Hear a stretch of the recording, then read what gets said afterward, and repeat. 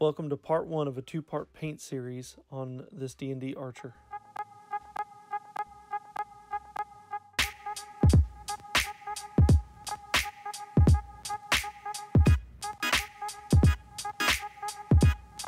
Hey guys, Not So Average Builder here once again, and today we are going to do something different.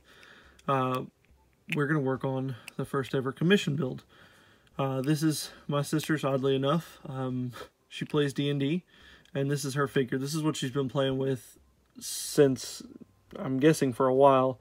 Completely unpainted. The cape I did myself the other day, just to kind of try it out and see how the paint would lay on this stuff.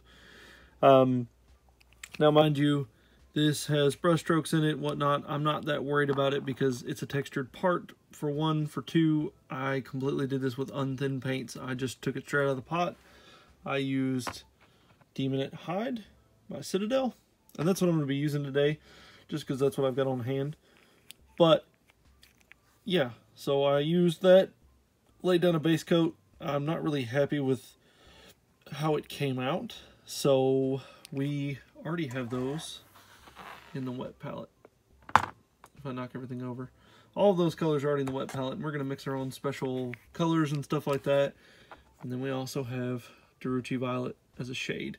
Now, I may end up making my own wash of sorts, just because I think it'll look better, but I'll kind of play it by ear and see how this stuff goes. One other thing, the Mephiston Red, I got that, but I don't know if I'm going to use it. It is in the wet palette, but we'll see how it goes. So let me get the camera all adjusted. I'll put these paints back, and we'll go from there. Alright, so we've got everything put away, and I'm ready to use my thinned paints.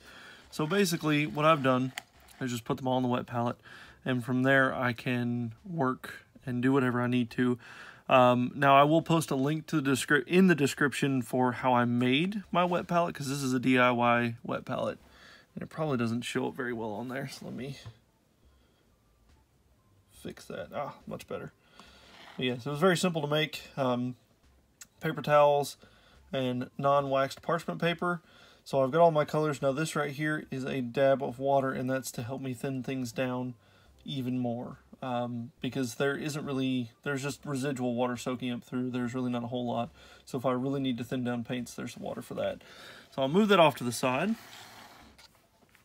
And we'll get this. Alright, so basically we're just going to take our base coat and we're going to apply it over the entirety of what you want it. I'm just kind of redoing what I did, but with thinned paints, so that it kind of eliminates most of those brush strokes. So I'm going to let the base coat dry on the cape, and while that's drying, we're going to use Abaddon Black, just a base coat, and we're going to cover where we want the metallic colors. I was originally just going to go with a basic, metallic armor, but since the theme on this is purple, I figured I'd mix some of the purple later on down the road with the metallic shade and make it a metallic purple.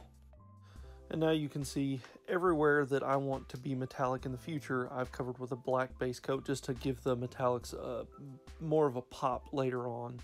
So that just makes things a lot easier to lay down metallics. I created this purple using Demonite Hide mixed with some Ironbreaker from Citadel, and that gave it that metallic purple, and it looks really well over that black base coat. And what you're going to do is just apply it over the parts that you want it to be that color, and then we'll go in with some highlights later on.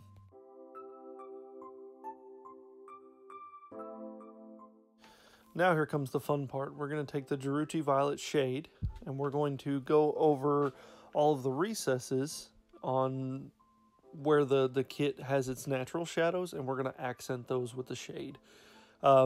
Some cases where you're wanting to go with a lot of shadows, you can really hit it with a lot of the shade. So when you're using the shade, you're going to do what's called wet blending, and basically what you're going to use is, it's a 2-brush method. I put it in the recesses, and then I take my slightly damp brush and I pull it away from the recesses, so that way it kind of keeps the contrast not as sharp, and it makes it more of a smooth, because if you look at a shadow, it's nowhere near that sharp. They're all blended in.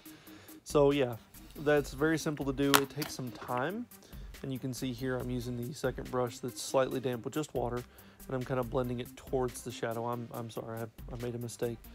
So yeah, and you do that, and that pulls the pigments towards the shadow, but it also creates a smooth transition from the deep recess of the shadow. You can't see it right away. The regular part. You can see the wetness, but you can't see it right away. Soon, after enough layers, you'll be able to see the transition.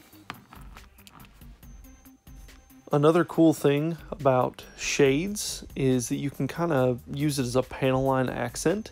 And this way it makes the recesses where the decorations are on the cloak kind of pop out a little bit more. Okay, so I've decided to stop where I'm at just because time constraints and whatnot. I'm pretty happy with how the base colors came down. The metallic purple, although it may not show up on camera, actually looks pretty good in contrast with the regular dark purple inlays, and then the base purple that we have for the cape. Cape looks relatively dark because I did go a little heavy on most of it with the wash, and that's just because there's so many recesses. Look for part 2 of this video where I do all the highlighting, all the raised areas, and kind of make those contrasts really pop. Now this is something that I'm terrible at. Anybody can throw a wash on, anybody can paint in the lines, whatnot. It's difficult, but it's not that difficult. Now the next part I have struggled with for many years, and I'm hoping that after watching quite a few videos, I kind of get the basic premise on blending. Like I could make highlights, I know where they are and I know where they go, but the problem is blending them. It either looks like, and I realize what I've done with this, I did a wash, but this thing right here, you can clearly see the distinguishing lines. I did a terrible job of blending. Terrible job of blending. So I found things that I need to work on. I've learned about wet blending and stippling and all of those different techniques to try and blend your different paints together. So, but that is it for right now. The wash is still drying, but you can see the darker, deeper purple, which is going to be good. And then on these raised edges and kind of outward, we're going to create the highlight effect. You see how the light's doing it? Well, we're going to do that with paint, so even when you do it like this, you can see it. So yeah, that is it for today. If you like the video, give it a thumbs up. Don't forget to subscribe and ring the bell to be notified of my next video. Remember, most importantly, don't just be an average builder. Be a not-so-average builder. You're going to make mistakes. You're going to screw up. I'm doing it. It may not be perfect. There may be no color separation right now, but hopefully we can bring this back to life. So yeah, that's all. Have a wonderful day, everyone, and let me know in the comment section below if you like the video or not. Anything that I can improve on or anything like that. Also, don't forget that I have a Patreon account. It is patreon.com/notsoaveragebuilder, and there is a link in the description below.